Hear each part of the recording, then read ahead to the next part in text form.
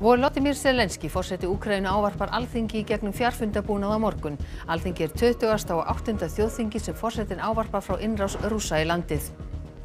Húsnæðislán gætu hækkað mörg 100.000 á ársgrundvelli nú eftir að stýrivextir hafa verið hækkaðir. Bankastjóri Arion banka býst við auknum vanskilum á næstu mánuðum. Líkur eru á að Sinn Féin verði stærsti flokkur Norður Írlands eftir þingkosningarnar í dag. Það yrði í fyrsta sinn sem flokkur sem vill sameinast Írlandi væri í þeirri stöðu. Íbúum Mosfellsbæjar fjölgar 70% gangi áform uppbyggingu á Blikastaðalandi eftir. Bærinn fær landið endurgjaldslaust en eigandinn fær þar byggingarétt og lóðarleigu. Framboð á húsnæði stór eykst á héraði þegar ný gata með 40 íbúðum verður byggð í Fellabæ næsta vetur. Byggingarfélagið segir hlutdeildarlán auðvelda mjög verkefni sem þetta.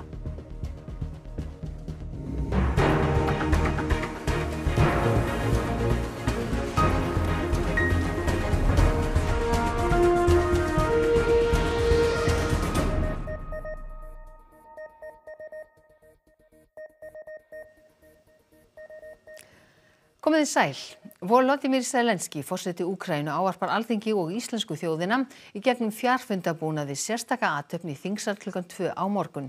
Þetta verður í fyrsta skipti sem erlendur þjóðhöfðingi ávarpar Alþingi í þingsal. Nokkrir dagar eru síðan ljóst að forsetinn myndi ávarpa Alþingi, en það var síðan tilkynnt í dag. Já, þetta sennilega árangur af ýmsum og mörgum samtölum og það hafa líka, hann hefur ávarpað okkar sístu þinga á Norðurlöndum og allir röðin hafi ekki bara verið komin á okkur. Hvernig fer þetta fram? Þetta fer þannig fram að hann ávarpar þingheimi í gegnum fjarfundabúna hérna upp í þingsal. Þetta ekki þingfundur, þannig að þetta bara svona einstök athöfn, getum við sagt. Þannig að við erum ekki bundin af því formi að þetta sé þingfundur. Forseti Íslands, forsætisráðherra og forseti Alþingis muni síðan ávarpa Úkraínuforseta. Þannig að þetta verður svona gagnvirkur fundur. Verður settur upp stór skjár í sal Alþingis? Já, þetta nú heilmikil pródúksjón, svo ég sletti.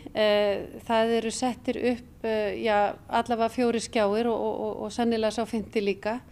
Þannig að það verður hægt að fylgjast með frá öllum hliðum. Þetta mikil tækni og mikið að leiðslum hann uppi núna. Þetta verður í fyrsta skipti sem erlendur þjóðhöfðingi flytur ávarpi í þingsal Alþingis. Þannig að við höfum þurft að skoða svona ýmsa anga þessa máls og gera upp við okkur hvaða hefðir og venjur ættu við og einkum hvaða hefðir og venjur ættu ekki við. En nú hlé á þingfundum og þingmenn staddir víða um land. Eigið þið vona á að flestir komi? Já, það verður góðmæting. Auðvitað einhverjir því miður forfallaðir þingmenn en það svona flesti geta mætt. Björn Malmquist, Zelenský hefur nú gert mikið að því að ávarpa þjóðþing víða um heim, ekki satt? Jú, mikið rétt. Ég fór yfir heimasíðu úkraínska forsetaembættisins í dag og mér reiknast til að hann hafi ávarpað þjóðþing 27 ríkja, nú síðast í Danmörku í gær. Og hann hefur líka verið að ávarpa alþjóðastofnanir. Hann hefur gert mikið af þessu. Hann hefur verið á öryggisráði Sameinuðu þjóðanna, hann hefur verið að ávarpa leiðtogafund ESB, leiðtogafund NATO, hann mjög fínn ræðumaður. Hann hefur nýtt þessi tækifæri til þess að koma málstað Úkraínu á framfæri að sjálfsögðu og hann hefur reyndar heldur ekki hikað við að gagnrýna viðkomandi ríki ef honum finnst ástæða til. En hvernig hefur svona öðru leyti þessum ræðum verið tekið? Þeim hefur verið tekið gríðarlega vel, sérstaklega kannski málstæðurinn er mjög sterkur. Úkraína hefur svolítið stjórnað söguþræðunum í þessum átökum vegna innrásar Rússa í Úkraínu og Zelenský í þessum ræðum, hann hefur verið mjög naskur á að finna og skrifa og vísa í atburði sem hafa átt sér stað í fortíð viðkomandi ríkis sem hafa skírskotun í ástandið í Úkraínu. Það gerði hann til dæmis í ræðunni í breska þinginu snemma í mars þegar hann vitnaði eða vísaði mjög sterkt í mjög fræga ræðu sem að Winston Churchill hélt í upphafi seinni heimsstyrjaldar. Ми не здамося і не програємо. Ми підемо до кінця, ми будемо боротися на морях, будемо битися в повітрі, ми будемо захищати нашу землю, якою не була ціна. Ми будемо битися в лісах, полях, на узбережжях, у містах і селах, на вулицях, ми будемо битися на пагорбах. Я хочу від себе додати, ми будемо битися всюди, на териконах, на березі Кальміуса і Дніпра, і ми не здамося. Звичайно, вашою допомогою. Þetta var 8. mars, fyrsta ræðan sem Zelenski hélt frammi fyrir þjóðþingi erlends ríkis og vísunin í ræðu Churchills frá júní 1940 var engin tilviljun. Hann kom næst fram á þjóðþingum Póllands og Kanada og svo á Bandaríkjaþingi 16. mars, þar sem hann myndi þingheim á árásirnar á Pearl Harbor árið 1941 og tvíburaturnana 2001 og vísaði svo í orð Martins Luther Kings drauminn. Потребу у захисті нашого неба, потребу у вашому рішенні, у вашій допомозі. І це означатиме рівно те саме, що відчуваєте ви, коли чуєте I have a dream. Síðan þá hefur Zelenski komið fram víða heim, ekki aðeins á þjóðþingum heldur einnig á samkomum alþjóðastofnana. Hann ávarpaði til dæmis öryggisráð Sameinuðu þjóðanna og leiðtogafundi Atlantshafsbandalagsins og Evrópuráðsins. Hann hefur ítrekað þörfina á hernaðaraðstoð, þrýst á samstöðu harðari þvingunaraðgerðir gegn Rússum og ekki hika við að gagnrýna einstök ríki, finnst honum þau ekki hafa gert nóg. Skilaboðin til þingmanna og annarra í grunninn einföld. Úkraína þarf á hjálp ykkar að halda, samúð ekki nóg og að Úkraínumenn að berjast fyrir ykkur. Today, the Ukrainian people are defending not only Ukraine. We are fighting for the values of Europe and the world. Og við þetta má bæta að ávarp Zelenskís verður í beinni útsendingu á miðlum RÚV klukkan 14 á morgun og útsending í sjónvarpinu hún hefst rétt fyrir klukkan 2. En þá förum við að allt öðru. Bankastjóri Arion banka segir líkur á að vanskil aukist þegar vaxandi verðbólga ratar inn í húsnæðislánin. Lántakendur með lán á breytilegum vöxtum megi búast við mörg 100.000 króna hækkun á ári. Stýrivextir voru í gær hækkaður 1% stig og eru nú komnir upp í 3,75%. Þá mælist verðbólga nú 7,2% og búist við að hún verði komin í 8% á 3. og 4. ársfjórðungi. Þessar hækkanir gætu reynst högg fyrir heimilin, því þeir rata í nær allt verðlag og fyrirséð að húsnæðislán muni hækka. Hún hefur áhrif á okkar viðskiptavinni sem að fara að borga hærri vexti og tímabundið þetta mögulega að fara að hækka okkar vaxtatekjur. En við vorum að kynna uppgjör í morgun þar sem við vorum að tala fyrir því að áhrifin verða kannski minni út árið af því. Bankarnir ákveða sjálfur hversu miklar vaxtahækkanirnar verða, en þeir eru ekki alltaf í takti við prósentuhækkanir Seðlabankans.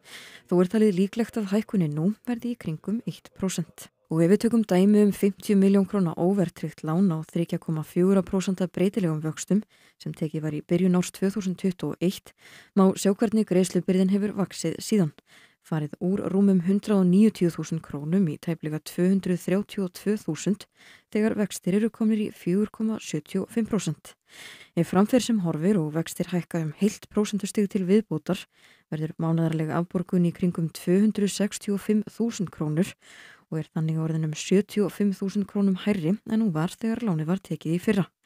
Benedikt segir að í ljósi stöðunar séu líkur á að vanskil muni aukast, þó þau séu nú í sögulegu lágmarki. Við vorum áður að gera ráð fyrir því að stýrivextir getur farið upp í svona 4,5%. Núna kannski spáin 5%. En ef þetta fer mikið hærri en það, þá mun það vissulega hafa áhrif. Fjármálaráðherra sagði í hádegisfréttum í dag að gripið yrði til aðgerða til að styðja við tekjulága á meðan reynt væri að draga úr verðbólgunni.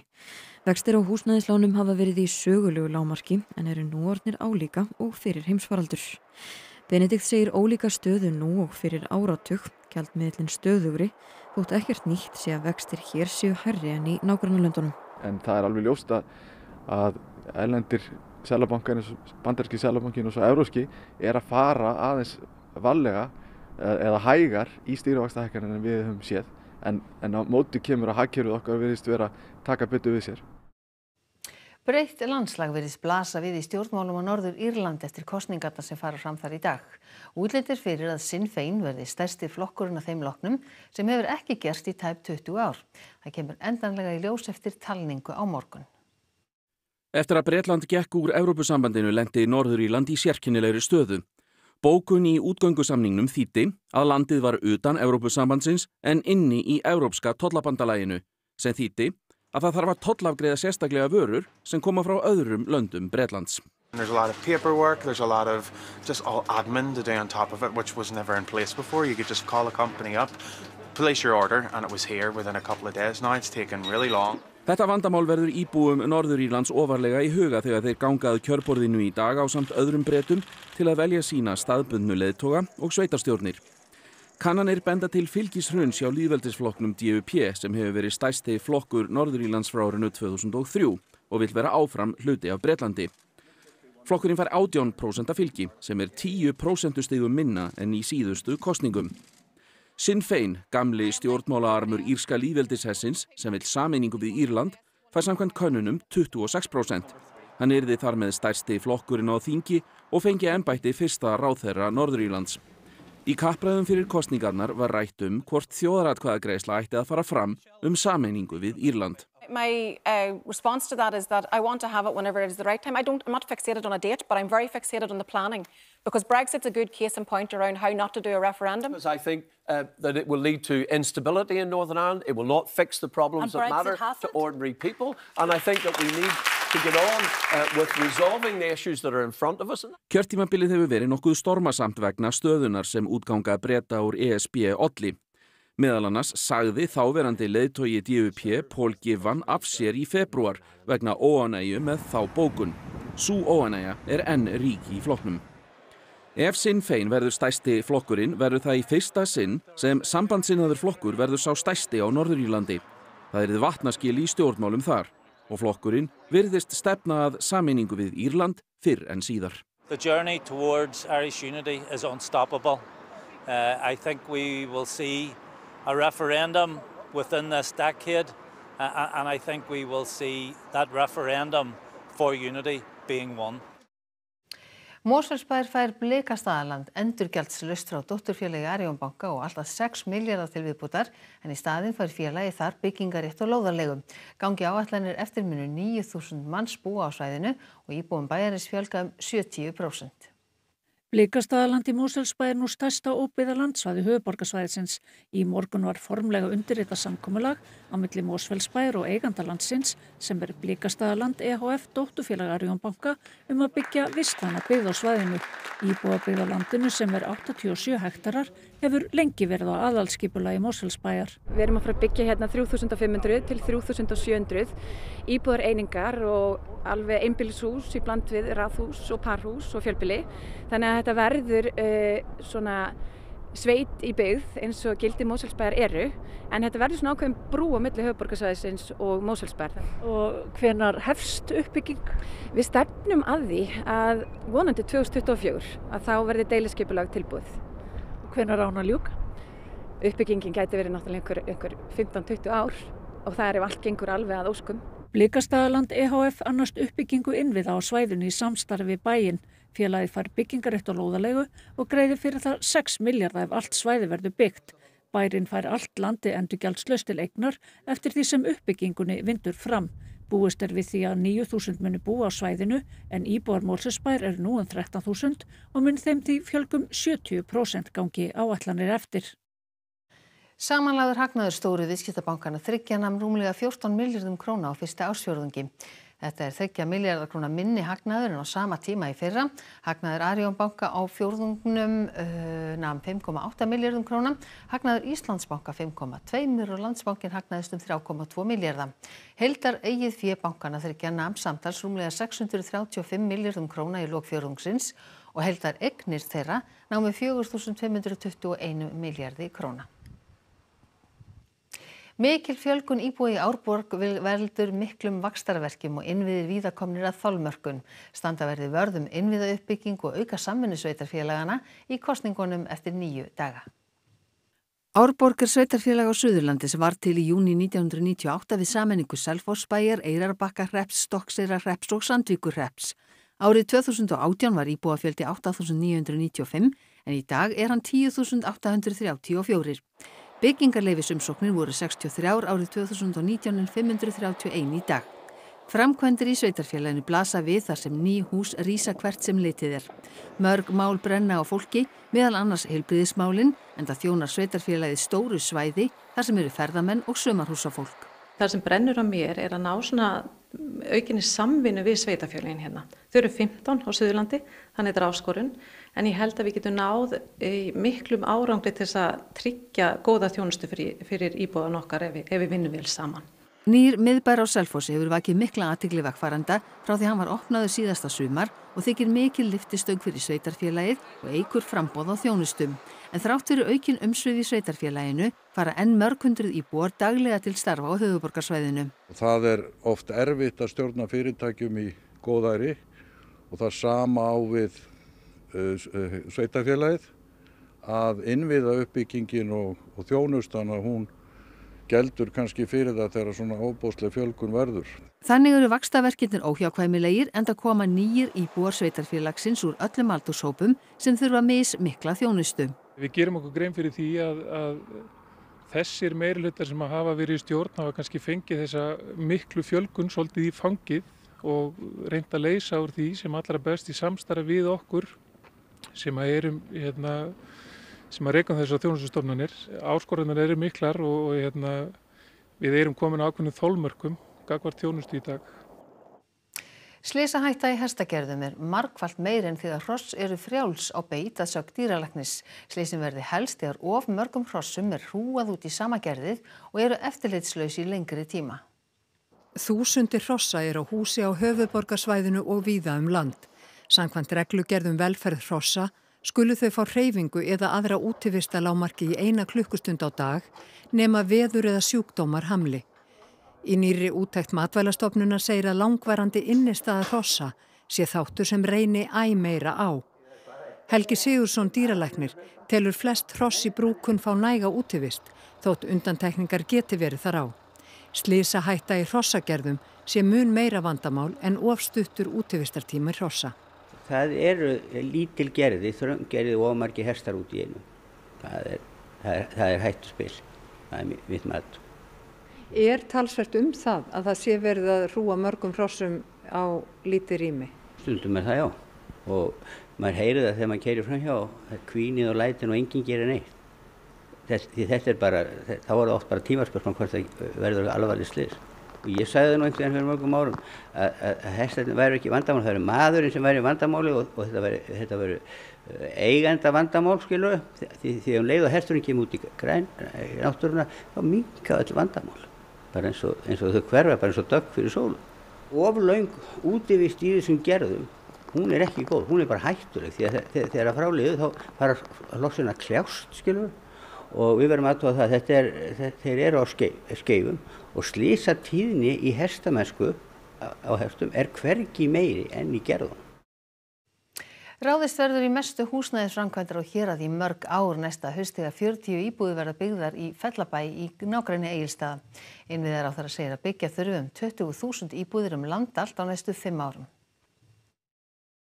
Á Egilsstöðum og í Fellabæ lítið svigrúm til vaxtar vegna þess að fólk fær ekki húsnæði. Ástandið gæti lagast nokkuð þegar í Fellabæ verður byggð upp heil ný gata með hagkvæmu húsnæði en hornsteinn var lagður að götunni nýverið. Þetta flott skref sem búið að koma hérna á stand nýju deiliskipulagi á Selbrún. Hér ætlum við að byggja 40 íbúðir, hagkvæmar íbúðir. Bæði sem eru nýst sem hlutdeildarlán og leiguíbúðir og félagslega blöndun. Síðan erum við að byggja á Reyðarfirði erum við að byggja 5 íbúðir og Djúpavogi og Seyðisfirði. Þannig að á Austfjörðum erum við með framleiðslu næstu 2 árum yfir 60 íbúðir. Þá var einnig gert samkomulag uppbyggingu í Fjarðabyggð þar sem Bríet ætlar að byggja leiguíbúðir á Fáskrúðsfirði, Breiðdalsvík og í Neskaupstað. Húsnæði skortur allt land og forvitnilegt að vita hvað stjórnvöld ætla sér að gera. Við ætlum að leggja fyrstu húsnæðisstefnuna fram í haust til 15 ára með aðgerðaáætlun til 5 ára og þar verða væntanlega hægt að sjá fram á einhvers konar samkomulag ríkis við sveitarfélög uppbyggingu á nægilega mörgu íbúðum á hverju ári næstu 5 árin og það margt sem bendir til þess að við þurfum að byggja 20.000 íbúðir á næstu 5 árum. Og hvaða tæki að nýtast í að hrinda svona af stað? Það nú sérstaklega þessi verkfæri sem að Húsnæðis- og mannvirkjastofnun hefur þróað í gegnum árin, hlutdeildarlán og landsbyggðarlán sem bæði nýtast okkur sem verktökum og ekki minnst þeir sem vilja kaupa íbúðir eða leigja. Hrafn, það komið maí og það samt gula viðvaranir í gildi fyrir hvað norðan og austanvert landi með hríðarbil og við hljótum að spyrja hvað á þetta eiginlega þýða? Já, þetta nú ekki gott svona í mánuði en þetta getur nú gerst í maí, svona fyrir hlutan sérstaklega, þá gerist þetta nú stundum. En það lægð sem að gangi við landi núna í nótt og hún kemur með svona hvassa norðvestanátt yfir austanvert landið í nótt og í fyrramálið.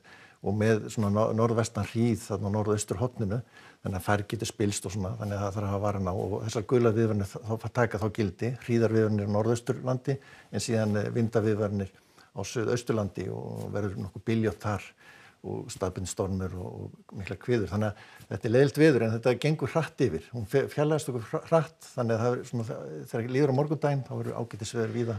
Við vonum bara það besta og vonum að þetta sé ykkur fyrirboðum gott sumar en þú ferð allavega betur yfir þetta strax að loknum íþróttum. Gera það. Takk fyrir þetta, Hrafn Guðmundsson. Og næst það Sigríður Dögg Auðunsdóttir, hvað ætlið þið að vera með í Kastljósi kvöldsins? Já, við ætlum að halda áfram umfjöllun okkar stærstu málaflokkana í sveitarstjórnarkosningunum og í kvöld það húsnæðis- og skipulagsmálin en lóðaskortur virðist ekki vera ástæðan fyrir það að húsnæðisverð hefur hækkað upp úr öllu valdi á undanförnum árum.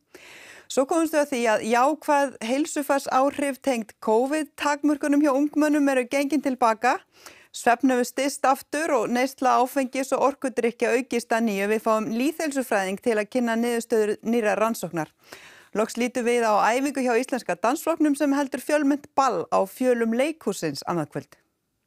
Takk fyrir þetta Sigríður Dögg Auðunsdóttir og Kastljós kvöldsins en það er Eva Björk Benediktsdóttir sem sér íþróttir kvöldsins. Bæði Breiðablik og Valur töpuðu í annarri umferð bestu deildar kvenna í fótbolta. Bandís Friðriksdóttir segir þetta merki að deildin sé mun jafnari en áður. Rakel Sara Elvarsdóttir landsliðskona í handbolta fetar nýjar slóðir þegar hún yfirgefur K.A. Þór í sumar. Og enginn hefur stýrt liðið sínu oftar í úrslitaleik meistaradeildarinnar en Carlo Ancelotti, þjálfari Real Madrid. Þetta og fleira í íþróttum eftir fréttir. Og það átti að vera upp helstu atriði þessa fréttatíma. Volodymyr Zelenský, forseti Úkraínu ávarpar Alþingi í gegnum fjarfundabúnað á morgun. Alþingi 28. þjóðþingið sem forsetinn ávarpar frá innrás Rússa í landið. Húsnæðislán gætu hækkað mörg 100.000 á ári nú eftir að stýrivextir hafa verið hækkaðir. Bankastjóri Arion banka býst við auknum vanskilum á næstu mánuðum. Líkur á að Sinn Féin verði stærsti flokkur Norður Írlands eftir kosningar þar í dag. Það yrði í fyrsta sinn sem flokkur sem vill sameinast Írlandi væri í þeirri stöðu. Íbúum Mosfellsbæjar fjölgar 70% gangi áformum uppbyggingu á Blikastaðalandi eftir. Bærinn fær landið endurgjaldslaust en eigandinn fær þar byggingarétt og lóðarleigu. Framboð á húsnæði stóreykst á Héraði þegar ný gata með 40 íbúðum verður byggð í Fellabæ næsta vetur. Byggingarfélagið segir hlutdeildarlán auðvelda mjög verkefni sem þetta. Þá er þessum fréttatíma að ljúka og það er komið að íþróttum, veðri og svo Kastljósi. Við minnum ykkur á kosningaprófið á RÚV.is nú þegar aðeins 9 dagar eru til sveitarstjórnarkosninga. En næstu fréttatímar eru í útvarpi og sjónvarpi klukkan 10 í kvöld. Við segjum þetta gott í bili, verið sæl.